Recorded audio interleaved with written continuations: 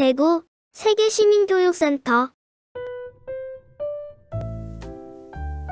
원격 수업으로 만나는 세계문화체험학습 시즌2. 두 번째 이야기, 라틴아메리카 문화체험학습.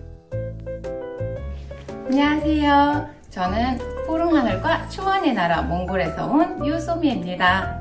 이번 시간에는 평소에 쉽게 접하지 못하는 라틴아메리카의 문화에 대해 알아보겠습니다.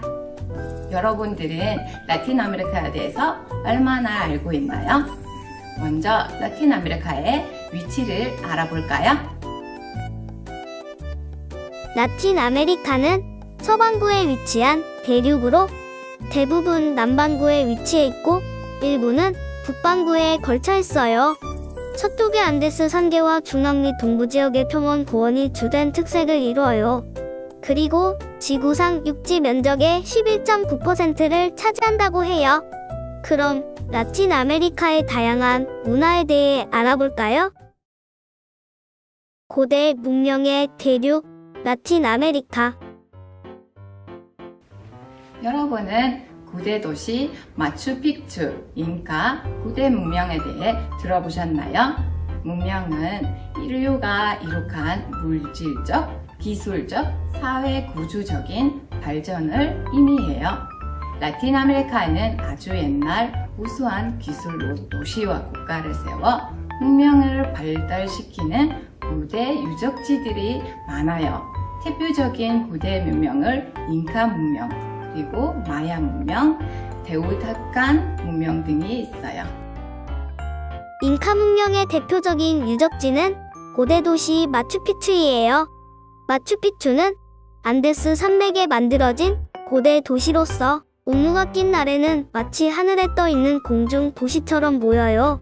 여러분들은 마추픽추를 보면 어떤 의문점이 생기지 않나요? 해발 2,500m 안데스 산맥에 위치한 마추픽추 고대 도시를 건설하기 위해 수십 톤의 거대한 돌들을 어떻게 옮겨왔을까? 그 돌을 어떻게 반듯하게 잘랐을까? 산 꼭대기에 그 많은 사람들은 무엇을 먹었을까? 한번 상상해보세요. 테오티후아칸 문명의 대표적인 유적지는 테오티후아칸 도시이에요. 테오티후아칸에는 당시 신전이었던 높이가 65m, 한 변의 길이 225m의 거대한 피라미드와 대규모 주거단지, 거리들이 지금까지도 잘 보존되어 있는데 당시 테오티후아칸 도시가 얼마나 큰 도시였는지를 추측해볼 수 있어요. 마야 문명의 대표적인 유적지는 치첸이사예요. 치첸이사는 세계 7대 불가사의 중 한 곳인데 피라미드와 신전, 국기 경기장 등 각종 건축물이 세워져 있어요. 국기 경기장에서는 종교의식과 더불어 다리와 몸을 이용하여 구멍에 공을 넣는 경기를 했다고 해요. 이와 비슷한 경기장이 라틴아메리카에 많이 남아있는데 3000년 된 경기장 유적지도 있다고 해요. 오늘날 라틴아메리카 사람들이 축구를 좋아하고 브라질, 아르헨티나, 우루과이 등 축구 강대국들이 많은 것을 보면 옛날부터 축구와 비슷한 경기를 많이 했기 때문인 것 같아요. 라틴아메리카의 음식 문화. 라틴아메리카에는 먹거리가 풍부하고 세계적인 유명한 음식들이 많아요. 라틴아메리카의 대표적인 음식들을 한번 살펴볼까요?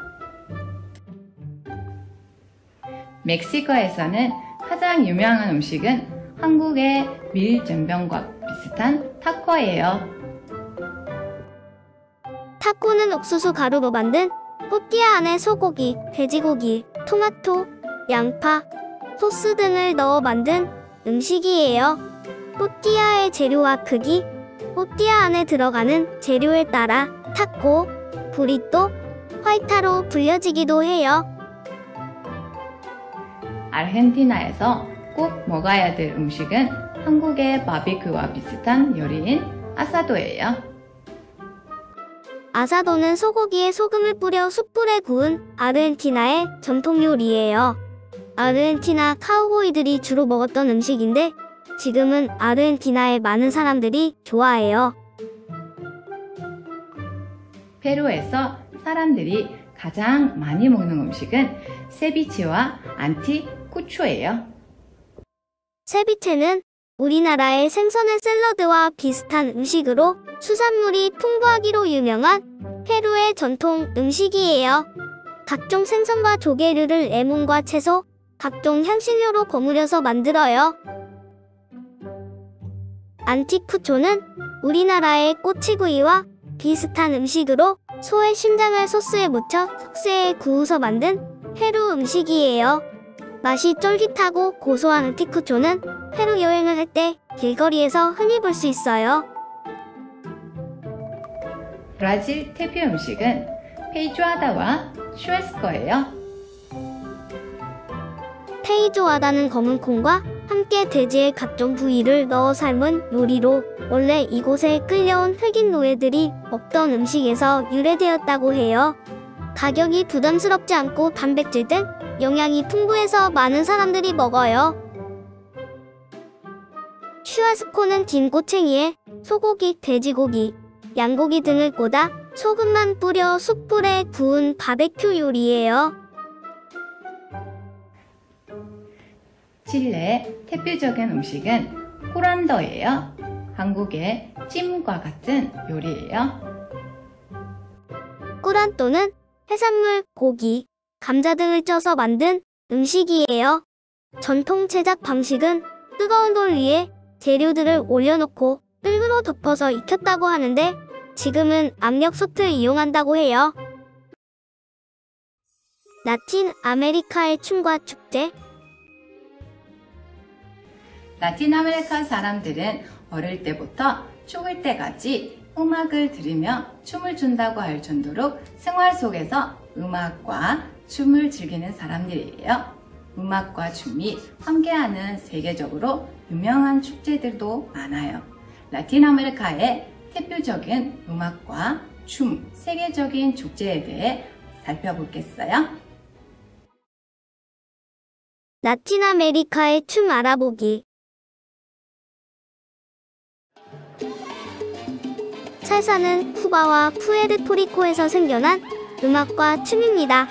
8박자의 경쾌한 리듬에 맞추어 남녀가 함께 추는 춤으로 라틴아메리카의 축제나 파티에서 널리 알려져 지금은 전 세계의 많은 사람들이 즐깁니다.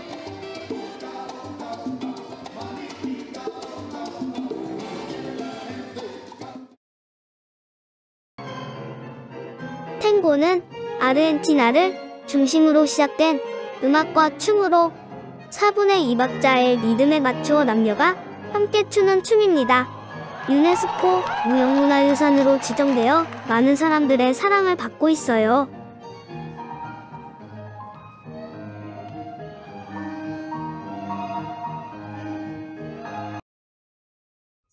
라틴아메리카의 세계적인 축제, 리우 카니발.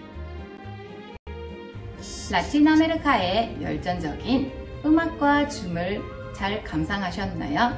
라틴아메리카에는 이러한 음악과 춤을 활용하여 열리는 세계적인 축제가 많습니다. 그 중에서 가장 대표적인 축제는 리우 카니발입니다. 리우 카니발은 브라질에서 열리는 세계적인 축제로서 5일간의 축제 기간 동안 30만 명의 관광객이 찾아온다고 하니 얼마나 큰 축제인지 알 수 있어요. 브라질의 대표적인 춤인 삼바춤을 추면서 행진하는 퍼레이드 대회와 거리 공연, 무도회 등이 열리는데 리우 카니발 축제의 영상을 감상해볼까요?